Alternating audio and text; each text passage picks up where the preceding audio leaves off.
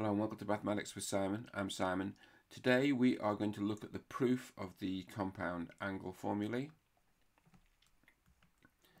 So first, these are the compound angle formulae.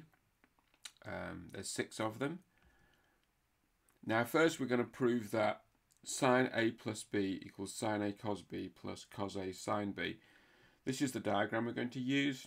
As ever with these geometric or trigonometric proofs, the key is to get the right diagram. So some key ideas here. I mean, we've got an angle A and an angle B here, and we've got PU that's going to be 1. So PU is 1, this angle is B, so this is cos B, this is sine B.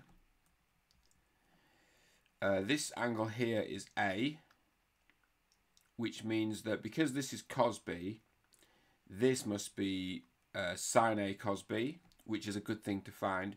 And by the way, while we're at it, well, this angle here, this is A, so PTR is 90 minus A, which means that PTS is A, because this angle is going to be 90, which means that STU is 90 minus A, which means this angle up here is A, which is important because we know this is sine B. So because this is A, we know that means that UV equals cos A sine B. And now here's the good news. Sine A plus B, so this is A plus B here, this angle, this is 1. So UQ is sine A plus B. And UQ is made up of VQ and UV. VQ is the same as TR is the same as sine A cos B, and UV is cos A sine B. So that tells us that sine A plus B equals sine A cos B plus cos A sine B. Hooray!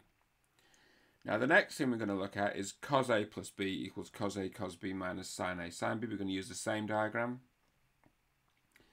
So if we look on the diagram here, this thing, so what we got is PQ is PR minus QR, and PR is cos A cos B because this PT thing is cos B, and then this is A here, so that means that PR is cos A cos B. Okay. QR, which is the short bit here, that is the same as VT, and we knew that this was sine B, this hypotenuse here of this right angle triangle is sine B, and so this is A, so VT is sine A sine B.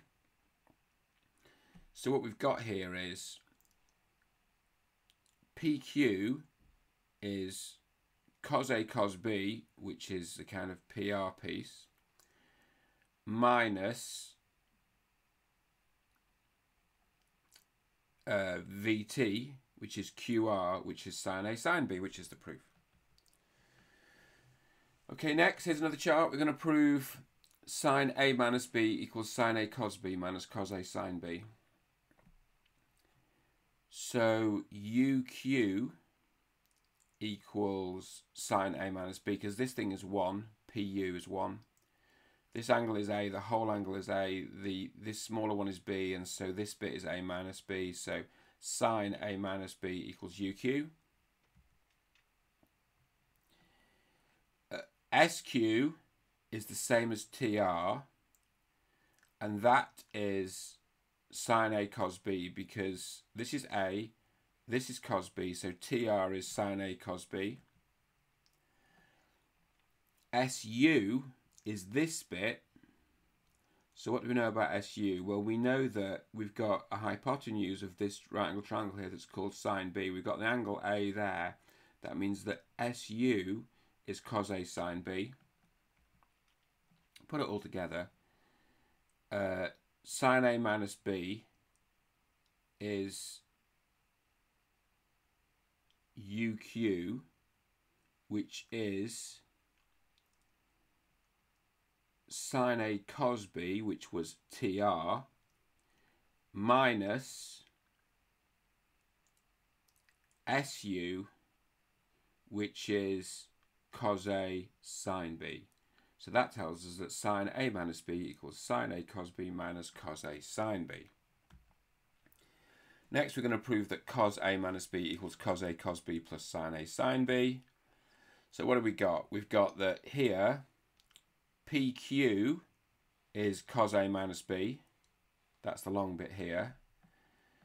PQ is made up of PR and RQ, right? So PR is, we got cos B right up here.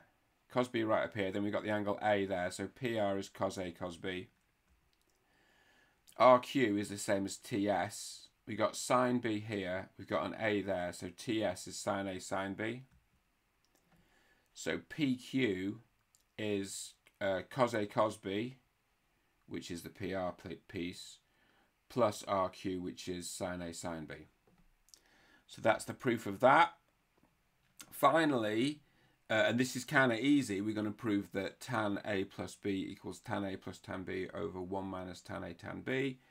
So tan A plus B equals sine A plus B over cos A plus B, because tan X is sine X over cos X for any X.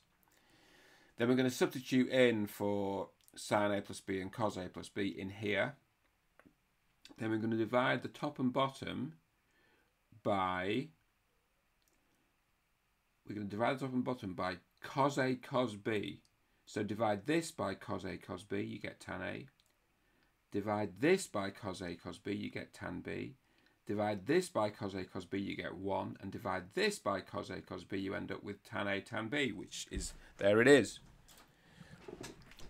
The next one is, we're going to prove tan A minus B is sine A minus B over cos A minus B. We're going to prove the formula for tan A minus B. So tan A minus B equals sine A minus B over cos A minus B. So it's sine A cos B minus cos A sine B. We just substitute in the formulas we've proved. And again, we divide the top and bottom by cos A cos B. It's exactly the same, right? So divide this by cos A cos B. The cos B cancels. You get sine A over cos A, which is tan A. Divide this by cos A cos B. You get tan B.